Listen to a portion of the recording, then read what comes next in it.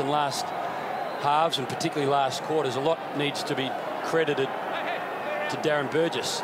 You see that in the back of the screen there with Shane Tuck. Interesting. I don't reckon Shane Tuck's shoulder's all that good at all. No. So, well, he was just knocked by Redden / punched, and we'll see if we can get another look at that. The ball goes through for one behind, so disappointing from Hamish Hartlett in the end. Richmond's defence, which has allowed Westhoff to drop back behind the play and act as a bit of an anchor man for Port Adelaide in defence.